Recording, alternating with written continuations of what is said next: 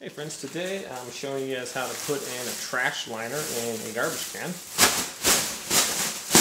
Open up your bag. Alright, this particular bag has a nice little drawstring around it, so it makes it kind of convenient. This is, I believe, how many gallons? I'm not sure.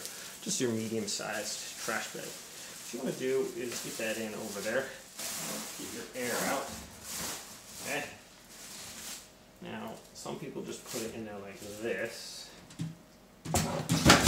Okay, but that leaves a problem because you have your additional string hanging out here.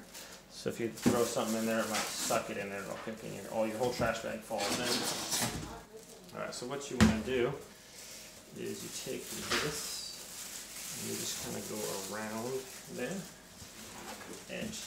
Now this back part, you pull one side in and loop that other side kind of over it like that, so it's nice and tight around the rim. Then when you put your trash liner in there, it's just like that. It's not going to fall out if throw something in there. Okay.